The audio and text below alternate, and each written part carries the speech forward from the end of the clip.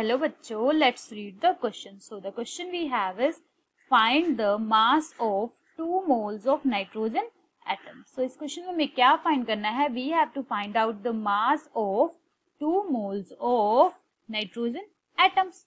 So to do the question हमारा key concept क्या रहेगा? That is the formula we will use to find out the mass of 2 moles of nitrogen atoms. Okay, if we have to find out mass, that is equals to number of moles and it is multiplied by the molar mass. So this will be the formula that we will be using to find out the mass of 2 moles of nitrogen atoms. Okay, so let's start doing the question.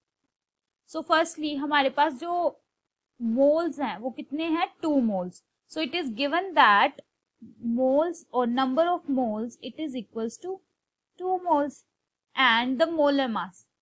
So the molar mass of nitrogen atoms, okay, that is an atom, it is equals to nothing but 14 gram per mole.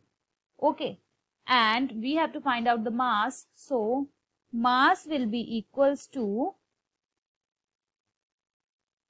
number of moles multiplied by the molar mass, that is 14. So the value comes out as 28 grams. And this is the solution to this question, that is the mass of 2 moles of nitrogen atom is 28 gram, and we have find out it by using the key concept. And this is the solution to this question. I hope you understand it well. All the best.